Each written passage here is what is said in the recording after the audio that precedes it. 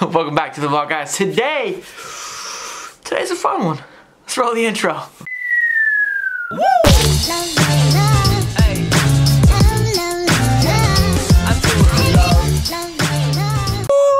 Alright guys, I need to address the elephant in the room. Ow. That elephant being, which drone should you get? MAVIC 2 Zoom? Or the MAVIC 2 Hasselblad? Blah, blah. Great question. And I wanted to do some digging and diving and looking, what should you get? Because when new technology comes out, I get excited, I get hyped up. But we've got to take a look, and Casey Neistat does a great job, so we're going to take a clip from him really quick in his description, his little chart that he put together describing basically the value that a drone brings you based on price and quality and kind of where the sweet spot is. So take a look at this. MAVIC 2 Pro at $1,449, and I put it right about here. The quality is top notch.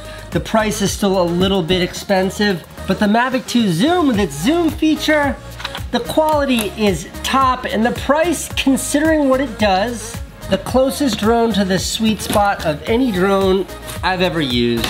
And I would say that now, as a YouTuber, as a creator, I think this chart is huge, right? Because cost, quality, convenience, all three of those are a major thing. Now when it comes to professional videography, it's a completely different story. I don't feel like that scale even matters, because then you look at the Inspire or Phantom 4 Pro, it's a completely different discussion. But when you're a vlogger, you're trying to create and get some good, quality, but not break the bank, what do you get?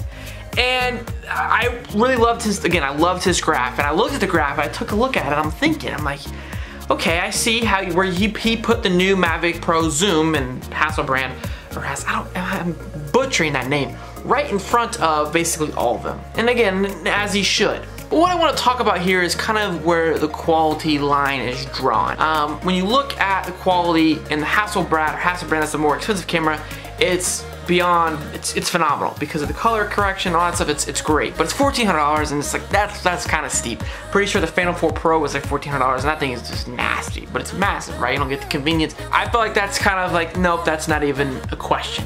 Now the zoom is a great feature, right? They have the hyperlapse that it's added, it has the zoom, and it has longer battery, it has some great things to it. I think the zoom is a huge feature. But what I can't get away from is the fact that that's still $1,300. The MAVIC Pro, the first one, is $1,000. This one that I have. And that's a great one, but it's a little bit outdated. It doesn't have, I think, all of the fancy things the new one has. Now, I went and looked, did some research, did some hunting down, and because I liked it when it came out. That's the MAVIC Air. Now the MAVIC Air is smaller than the 3. It's bigger than the Spark, but smaller than the 3. And it packs a punch, right? It's got all the sensors that the MAVIC does. It has a little bit, I think, less sensors than the new MAVIC does, but it has avoidance, so if you're flying, it goes around it. It has all the fancy things that we look for in a drone. And again, when it comes to quality in 4K, it has 120 frames per second. It does all of that. Maybe the frame isn't as big as in Hasselblad. I know there is a difference in quality, I get that. But my point is that we as consumers through our phones aren't really gonna tell a difference from the MAVIC Air to the Zoom and Hasselblad in quality. God, I'm butchering it so bad. In quality, just one, based on our eyes, and two, based on typically what we watch our product on. And the difference though, the price is tremendous, right? So quality, maybe yes, it is a huge difference, but from us being able to tell and see the differences here, but price is, I'm pretty sure you can snag the MAVIC Air for $799. Yeah, $799, well, it's $1,400. That's steep, fam. That's a huge hit to the bank. So I think that's huge. Like that's crazy to me. And again, I would look at the MAVIC Air. Like, there's got to be something here that's missing.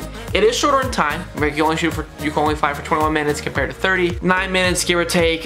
That's still not worth the extra, what, $800, $700 that's thrown into the Hasselblad. Now, what I do love about the new MAVIC Pro Zoom is that zoom feature. That's huge. That's a whole nother animal that's always been kind of missing, is being able to zoom on something. So I do like that a lot, and that's not as much as $1,200. It's not as expensive. But I think my question today is, which one should you go get? If you're buying a drone today, brand spanking new, you don't have a single one, which one should you get? And honestly, like I said, based on everything that you see with price and quality, I think MAVIC Air is the way to go. was thinking about it and I was like, God, I kind of want one now. I'm talking about it.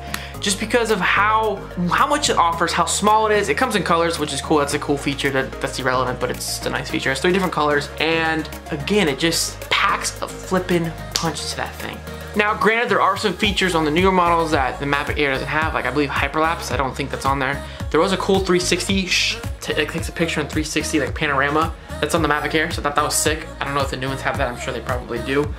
But again, the features that were added weren't like, oh yeah, I probably should spend an extra $700 to get those, right? Again, the quality, as we as consumers, as you as a creator on YouTube, you're more likely you're not going to be able to define the quality like that much to where it makes a huge difference. And I could be completely wrong here, but I've seen both of them. I've seen the comparison. You can kind of see some. I'm showing the comparison now. It's drone footage, right? It's butter no matter where it is, what it looks like. Unless you're shooting movies and things like that, you don't need to get the Inspire or Phantom 4. Those are great drones, by the way.